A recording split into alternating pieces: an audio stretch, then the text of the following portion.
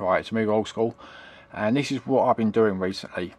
I've been going through all my old Spectrum games, and some of them don't work due to tape failure, wearing out, 30 years old, you know, whatever the case may be.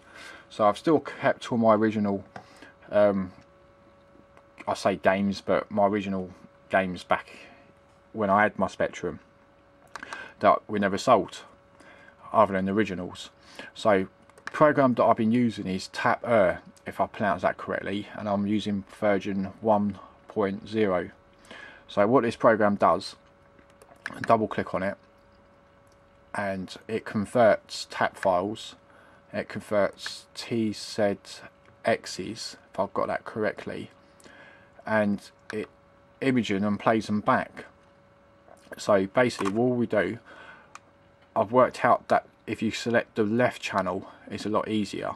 So down here I've got a the actual copy of Chucky Egg. So here, I'm not sure if it will say, it's a TZX. I can't read that from here, I can't, which I should. It's a TZX file. So what we do is just drag that straight into the folder, and then we go to block, select all, and then on the left hand side we'll scroll down to the play. So all we need now is a if I move the camera around, so I've got a lead that goes from the mic, well sorry, the what you call it, the audio lead, and that goes into a cassette player with an audio tape in it, and that goes in the mic socket on the actual on the tape player.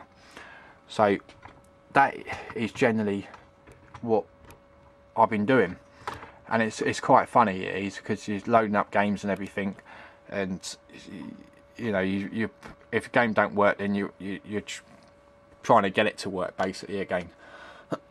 So yeah, that's what I've been doing.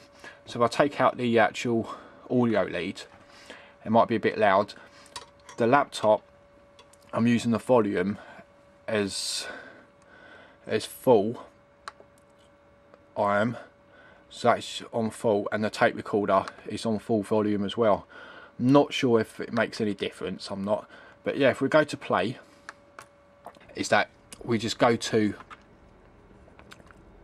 the left channel, because I know that I've had not many problems with them of going from the left, and then go to play. So this is already sort of started, but you get that, you do, and then that will convert obviously with the lead to the cassette. Obviously you push record on the cassette player, and that is really how I've been converting cassette, well TZX and tap files, basically my old games, back to cassette.